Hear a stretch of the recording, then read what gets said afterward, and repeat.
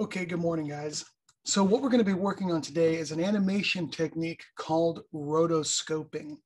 And basically in rotoscoping, what you do is you literally draw over something that has been filmed. I'm putting a couple of examples in the assignment of rotoscoping. One of the most famous ones is the video for the song Take On Me by a-ha. So I want you to download that and take a look at it. Also, it's a technique that Disney used in different movies like Cinderella, Snow White. They used it in things like, well, Disney didn't, but a studio called Fleischer Studios used it on a Superman cartoon in the 40s, and it's very, very common. And basically what you're doing is you're going to take a video clip that you create, and then you're going to import that clip into Photoshop, and then you're going to create layers and draw over each frame of your video, and then you're going to create an animation using that. And it can be very stylized, and I've got lots of examples that I'm going to show you. But basically, you're going to take a video. Now, one of the things that could be problematic is those of you that are at home using your Chromebook. I'm not sure if you have access to the webcam on the Chromebook to like record video. I'm pretty sure you do, because I mean, obviously we do Zoom. So you could either use your webcam on your Chromebook. Now I'm going to show you guys that are going to be in class. I'm going to show you how to use your Apple computers to do this. But also you could take a video clip with your cell phone and send it to yourself, copy it to the computer, email it to yourself through Schoology or through your Gmail accounts, whatever. The bottom line is I want you to think about doing a clip that is maybe 5 or 10 seconds long. This is going to be very short. I just want you to do something where there's some motion and something where there's something that you can obviously see and draw over. You know, it shouldn't be static. So for example, maybe you'll draw yourself sitting in the chair looking at your desk cam or something, and you'll turn like in the chair like this. Right? Or maybe you'll just go, and wave at the screen, whatever. So I'm going to go ahead and show you on the Mac how we're going to get the video in, but it's essentially going to be the same. The bottom line is you need a short, very short video clip of yourself doing something. Okay. So let me show you how to do it. All right. For those of you in the classroom, what you're going to do to get your video clip, one of the ways that you can get your video clip is to go ahead and go to Go, right up here at the top, go to Applications, and then your Applications window will open up. And what we're going to look for is Photo Booth, okay? So we're going to look for Photo Booth. Now, another way that you could get to it, if you have this on your control bar, is to go to the launch pad and look for Photo Booth. Okay. And once we have that, you can double click on Photo Booth here. And when Photo Booth opens, you'll see this window. Now, obviously, if I hold down, this is just for a still picture. If I click on it,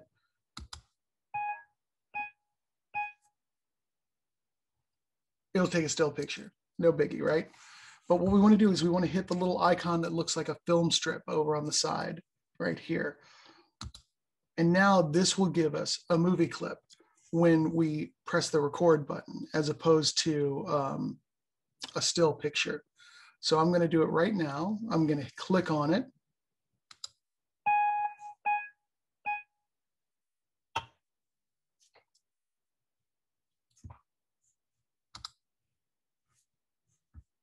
And if I play it,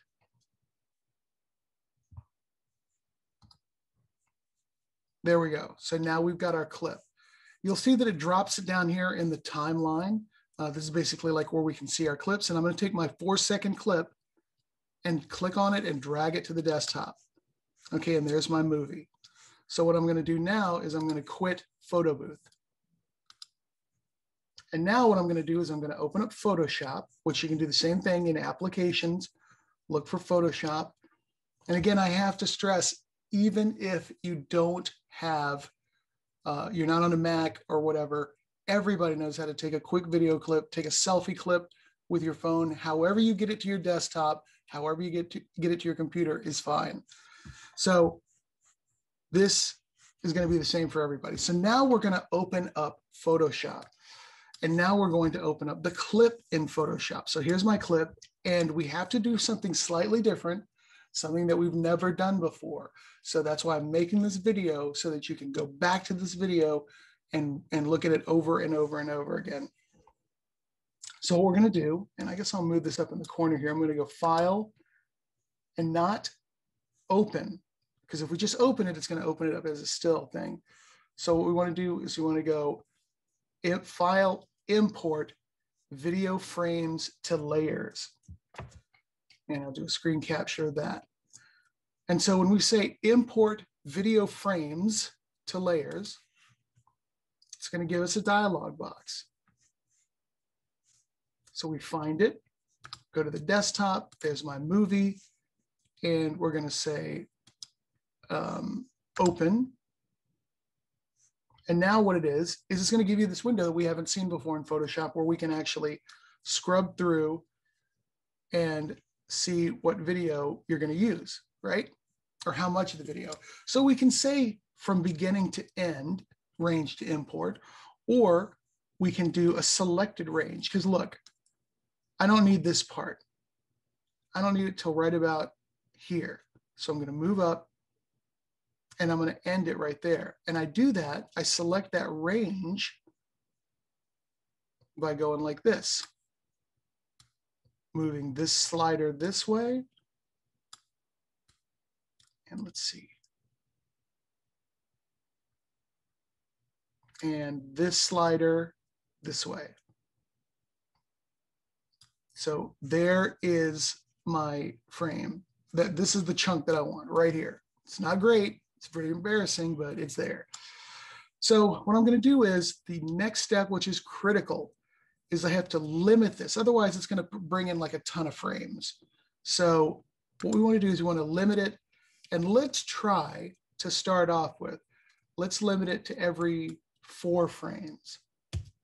Okay, and then we'll say make a frame animation. So all those things are right. And this is what we're going to do. We say, okay, oh, this is perfect. Because I said limit it to every 4 frames, it's only going to be 18 frames that I have to draw over, okay? And so, for example, if we come up here to filter, I'm sorry. If we go to View, and let's see, Show, oh no, not View, I'm sorry, where is that? Window Timeline, it'll open up our GIF, and here we go. All right, there's my animated GIF. And of course, the speed is like not great. It's too fast. Remember that I can hold down the Shift key, select the first frame, and I can hold down the Shift key and select the last frame. And I can change it from being 0.03 seconds to 0.2 seconds. And let's see what that looks like. That's way too slow. So I'm going to select first frame to last frame, and I'm going to select 0.1 seconds. And I don't mind if this is a little jerky or whatever. There, that's perfect. So here's what we're going to do. Now, if we start here on frame 1, we see that on layers, layer 1 is selected. Okay, so let's go ahead and save this. File, save as, and of course you'll use your name. I'm going to save it on my computer, and I'm going to save it as Troxel Rotoscope .psd. And maybe I'll put a 1 in there because we're going to maybe do more than 1. All right. Now, here's where the fun part begins. So what I'm going to do is, here's layer 1, frame 1, layer 1, frame 1. I'm going to click on this, and I'm going to make a new layer above it. Okay. And it is on that new layer where I'm going to draw. So now this is going to be really rough because, you know, I'm just trying to show it to you guys and let you do it, but you can have fun with this, and you'll see the examples in the assignment. So what I'm going to do is I'm going to come over here. I'm going to grab either my brush tool or something like that. And I can also, one of the things I might do is I might lighten this layer a little bit. Now I'm pretty dark and swarthy in here. So what I'm going to do is I'm going to add a new layer and I'm going to put it under at the bottom. And on that new layer, I'm going to go ahead and fill it with white just so that's easier to see. And I'm going to go ahead and lock that layer. So now here's layer 1. I don't want to be on that layer. I want to be on this layer, layer 19, which is what it's starting with. But I can also call this, double click on it and say frame 1. Okay. Now on frame 1, I'm going to draw. Oh, I should probably draw in black. You can do this with your mouse. That's not a problem. So what I'm doing is I'm drawing over myself here.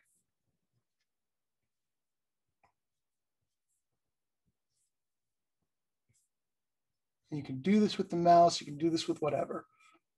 And remember, you guys are not as old and creepy looking as I am, so yours should turn out a lot better. So I'm just picking what lines to draw. Like maybe I'll draw the back of the chair here. Maybe I won't draw in my background. So now I'm gonna draw my glasses, and I'm doing this quick. You don't have to do it this rough, you know, whatever you do. And maybe I'm not gonna draw my eyes. So there's my nose, my eyebrows. I don't think that looks right, but anyways, in fact, I'm gonna undo that.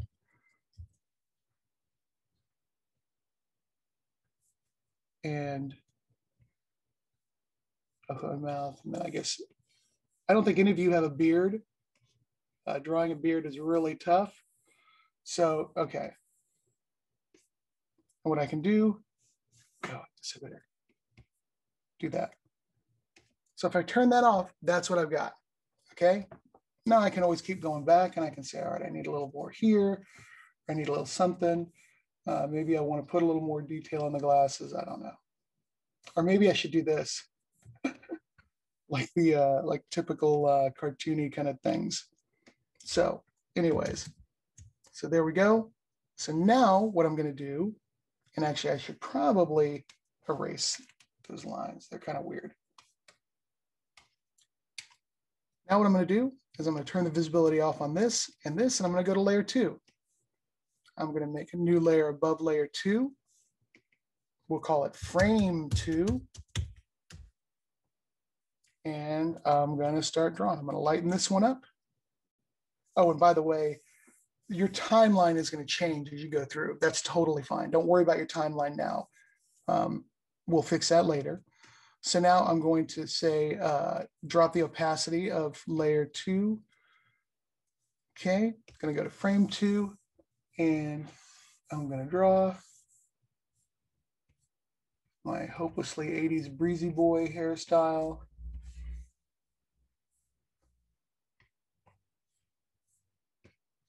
Oh, the mustache and beard just never works right.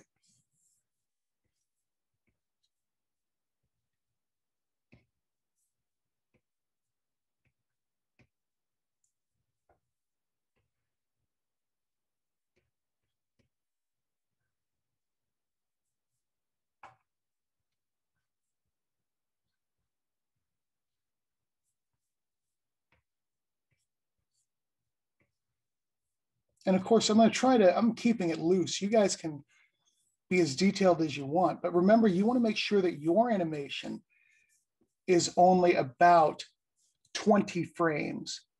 You could do a lot more. And so, for example, when you go to import, if you open it up and you see that it's got 60 frames in your layers, or 60 layers rather, maybe you close that, go back to import it again, and then you say, give me one every 8 frames or every 10 frames or whatever. But obviously you want to stay somewhere between 4 and 6 frames so it's not too jerky. I mean, not too weird looking. So, all right, I'm happy with that. Turn it off, take a look at it. Okay, now turn that off, come to layer 3, lighten it, make a layer above that, call this frame 3. draw here. And what Disney would do in other studios, especially for dance scenes, it's so tough to draw dancing, right? To get good fluid motion for the characters. So they would film an actress in a big ball gown, in a dress, and then having her dance. And then they would later on rotoscope over that, and it would be Snow White, you know, or whatever. And I believe there's an instance where Disney reused some animation, a sequence, a rotoscope scene with not only Snow White, but I think they used the same one in like Cinderella. I think Snow White was first. That was their first. Actually, that was Hollywood's first multi-million-dollar animated movie. But you see how to spell rotoscoping. Oh, this is getting bad. Oh, might have to undo that. So you know, you can look up more examples of rotoscoping. There's a lot of cool things. All right, now I'm not going to do all these layers. I just want you guys to get the idea.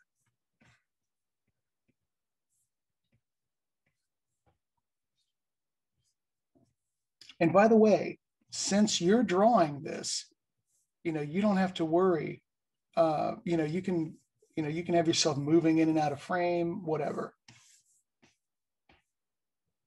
Okay, so now let's take a look at what we've done. So we got that. So this is essentially what we have now. We've got this to this to this. Okay, so let's animate that. And what we've got is over here on layer 1, frame 1, I'm going to turn this on. Layer 2, frame 2, on, off. Layer 3, frame 3, on, off. And so now I'm going to go ahead and just delete this stuff so we can get rid of it. So here's my animation so far. All right. So it's going fast, but you get the idea. And I'm looking up. So let's do one more frame. Let's make a new frame here. And let's do layer 4. Turn off frame 3. Make a new layer. Oh, this is good because I've got a hand in there. So this is going to be kind of weird. So I'm going to make a new layer above it. And I'm going to drop the opacity down. And come here on layer 22, which I'll call frame 4. And draw this.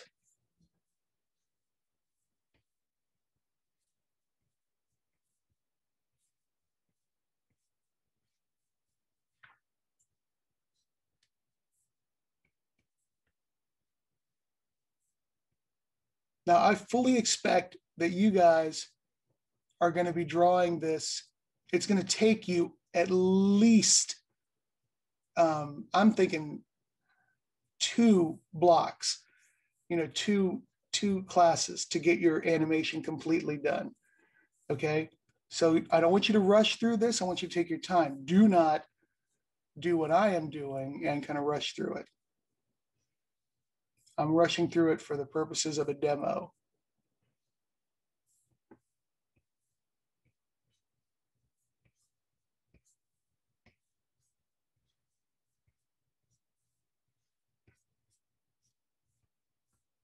Now, so here's my beard thing. 1, 2, 3. Now, how am I going to do my hand? Well, I can do this.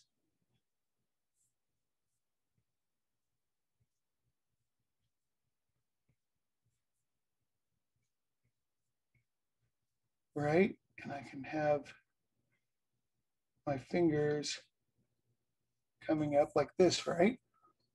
And then I can also do something like this, a couple of animation lines to show motion, right? So let's see. I got to come here. And now, of course, every time I draw a new frame, it's going to appear. So I got to turn off frame 4, okay? And turn off, let's see, so where are we at? So this is here, this is here, this is here, this is here. So now I got to turn on that frame we just drew. So I see I made an extra frame, not a problem. So you guys can see right there, if we go 1, 2, 2, 2, there's my hand coming up, and we'll do one more real quick.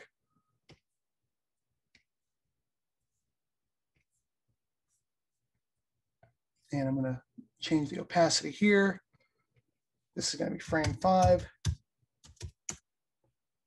And let's draw on it real quick.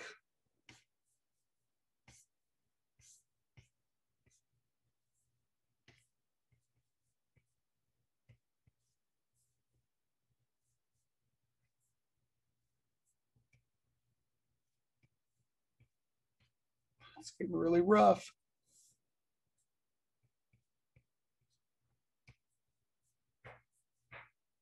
But if I do this, chubby cheeks, nose, nostril, nostril line.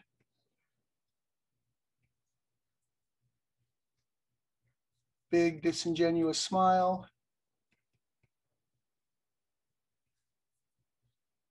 Mustache part, beard part. Oh, that mouth is really weird looking. If it were me and I had time, I would go back and redo it. Okay, or maybe something like this. Now,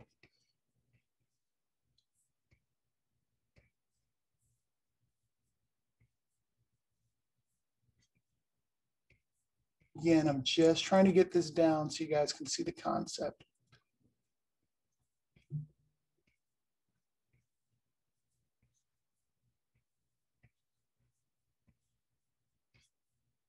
And you'll notice that I'm not putting more detail like in the shirt from frame to frame. I'm trying to keep it consistent.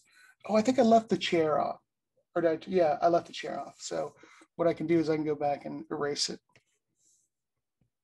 Oh, let me put a few more speed lines in here or whatever. Okay, so I'm going to come here to make a new, let me fix this, turn this off, turn on frame 4, make a new frame in the animation, turn this on. Okay, so now I can come back here and I have to turn off the frame that's on here. And I'm going to come to frame 1 and let's go ahead and delete this chair so I can be consistent. Okay, so now let's take a look at my animation. Oh, I got to come back to frame 5 and turn that on. And so let's see, start here. And that is rotoscoping. So make sure that you save your work, file, save as, or save it. Saving it on my computer, Troxel Rotoscope 1. Let's see. And then say save. And remember, you can go crazy, and you'll see in some of the examples if I wanted to come back and add splashes of color or whatever. Now tomorrow I'll show you how you're going to export it, but basically what you can do is we can export just like before, export as or save for web rather, and do it as a GIF. Just follow along like you did everything else. The bottom line is you got your timeline animation, and that's it. So I anticipate that you're going to take about today and tomorrow to draw this, color it, make your animation, and then we'll take a look at them on Friday. So any questions, shoot me a message in Schoology, but please just watch this video like over and over again, and you should be able to figure it out. It should work. Look at the examples I'm going to put in the assignment, and this is literally one of the most fun projects I think we do. And I cannot wait to see what you guys come up with. The only challenge you're going to have, the Photoshop side is easy. The only challenge you're going to have is getting that, doing a short video clip and getting it to your computer. If you're doing it on your Chromebook, you'll probably have to email it to yourself through your school email account. And then, import it, put it on your desktop, or import it directly into Photoshop. Very short clip. Remember, the key is that frames, like limit to every 2 frames, every 4 frames, every 6 frames on the import dialog screen. So that's going to be the key. So if you have any questions, rewatch this video. And if there's something you're really stuck on, just send me a message. All right, thanks. I can't wait to see what you guys come up with. Or wait a minute.